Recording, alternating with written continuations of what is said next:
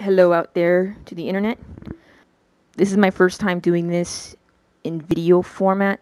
I usually do this as like a journal entry where I basically just kind of look back on the games that I played during the year. It usually is something around like 6 games, which is the games that I'll cover today. Final Fantasy 13. This game has some notable, largely criticized flaws. Many of them are true. It is very linear. I thought the story was heading in a good direction and then fell flat in chapter 10. I'm actually not as harsh as some because I still actually really enjoyed this game. It rectified one of my bigger complaints about Final Fantasy 12. I actually like some of these characters. In fact, Fang is one of my favorite characters ever. She's awesome. Beautiful, strong, determined. Besides her, there's some actual development between the character relationships as the story progresses. I thought that was good. I like Lightning and Saz. I even found Snow and Hope tolerable after a while. Vanille is pretty annoying, especially with her voice. Gameplay was fine. Unfortunately, it's not like older Final Fantasy games where you can control your entire party. You're stuck with one person. But they brought this about in Final Fantasy 12, and I basically had to accept it then, and I accepted it now too. Because if they keep going in this direction, I don't really see them changing it. But Square Enix, hey, if you're listening, yeah, I'd much rather have it the other way around. I didn't have high expectations for this one because I didn't like Final Fantasy 12. I mean, I didn't hate it either, but it's pretty low on my list, if not the lowest. And before this year, I had never even finished Final Fantasy X, and I believe it's even the same director, so I was never all that excited for this game to begin with. But I enjoyed it. I had fun. Not a top favorite, but something I liked, and as a bonus, it did have one of my favorite characters ever. Onward ho to BlazBlue Calamity Trigger, which I had actually played some of last summer when we got it. I'm going to go ahead and count it for this year because I played a lot more of it. I took the time to go through the story mode, through every person's story mode, to 100% them, and all of that stuff. BlazBlue is, in my opinion, overall, it's a pretty good game. It doesn't leave that big of an impression on me with the characters. I mean, don't get me wrong, I like some of the characters. It's just, I'm not crazy about them. And the story, it was kind of neat that I could play through multiple stories and get more information, but it really didn't make sense either. I mean, a lot of games, I know, they have stories that don't make sense. That's still not a good thing. Supposedly, Continuum Shift, a sequel that came out this year, clears up a lot of this stuff, but basically Calamity Trigger was my fill. I'm in no hurry to really continue just yet. I don't really agree with the policy of charging for DLC characters. With that in mind, it's not an all-out boycott, because I imagine we'll probably get it someday, but definitely lower on my priority list. After BlazBlue, I played Final Fantasy VIII.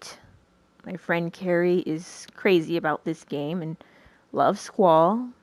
And I like Squall too, from when he was Leon in Kingdom Hearts, and in Dissidia I actually thought he was really funny. I mean, I don't know if he was meant to be, but that's pretty much how he came off, like a kind of a dry humor, the way I mean, sometimes the things he says is very deadpan and serious, but also very funny.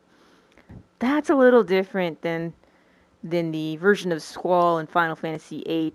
He's not all bad, but I'd take Dissidia Squall over FF8 Squall, personally speaking.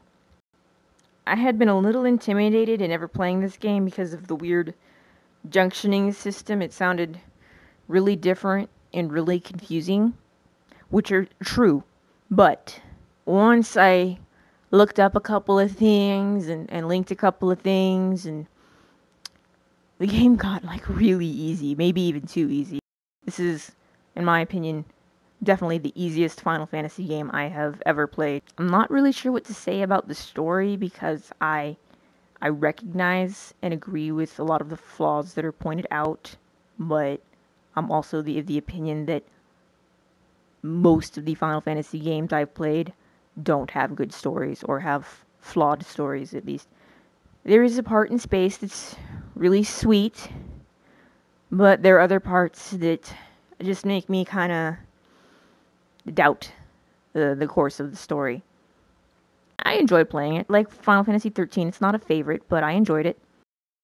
After Final Fantasy 8, I played Final Fantasy 10 for the third time, or however many it had been, because this game bored me so much that it took this many tries before finally finishing it.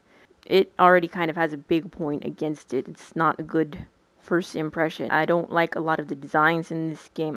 Graphically, it's a good looking game, but I don't think some of the design decisions were very good. I don't like the main character, Tidus. It's not really a design issue, although I don't care for the uneven pants. It's more because he's annoying. He's not exactly a bad person, he's just a generally annoying guy. And a lot of it is because of his voice. But then there's another key character, Yuna. I guess she's a pretty popular character. I mean, I don't hate her, but I didn't really care for her overly polite and overly apologetic attitude either. I can't really say I found a lot of the rest of the cast annoying. I didn't. Riku's nice overall. She adds this nice little spark of energy to the main party. Design-wise, I don't like Wakka's hair. I don't like Lulu's dress front consisting of a bunch of belts. It would have been much better if it was just plain black dress. And then there's Auron, who is actually a very cool character. I liked him. I think he deserves better. I didn't like the sphere grid instead of leveling up numbers. I did get used to it after a while, and then I started to like it towards the end because the obsessive person in me wanted to fill it all out, but I'd still have traded it for a regular leveling system given the opportunity. I started liking the game closer to the end. It's not a bad game. In fact, a lot of people really like this game. I just don't think it has a strong main character, and that really hurts it. And some of the design choices, like I said. So it was really hard to push forward in this game, and that's not a good thing. Alright, so after FF10, obviously I didn't dislike it too much because I took my chances and decided to go ahead and play Final Fantasy X-2. This game is a bit of a mixed bag because, well, for starters, the whole point is Yuna's looking for Tidus, and as I had just said, I don't even really like Tidus, and I had some things I didn't really like about Yuna either. But in this game, Yuna is growing stronger, she's developing, Riku's in it, and there's a third character, Pain. I like Pain, she's cool. So overall, I mean, it was a limited party, but a good party. You know, at least I didn't really mind any of the girls playing as any of them. I played the heck out of this game trying to get the 100% for, well, not really for the ending, so much as just saying that I did 100%. I mean, yeah, I got the ending. I watched it. Tell you the truth, I think I preferred it without that ending. But the game was cute, and it was a lot of fun, so I did like it. Sometimes I'm a little bit of a trophy whore, and after going through several months without any, I wanted some. When I was trying to pick out a new game, I was trying to keep in mind something that would have trophies, and eventually I settled on Yakuza 3. I've always liked Kazuma. Even when I just watched my husband Andrew play the older Yakuza games, I already liked this character. It's fantastic. It's my favorite game this year. It's one of my favorites ever. I really enjoyed the heck out of this game. There was plenty to do, a story to progress, a character I liked, all of it really good. That's pretty much it. Thank you.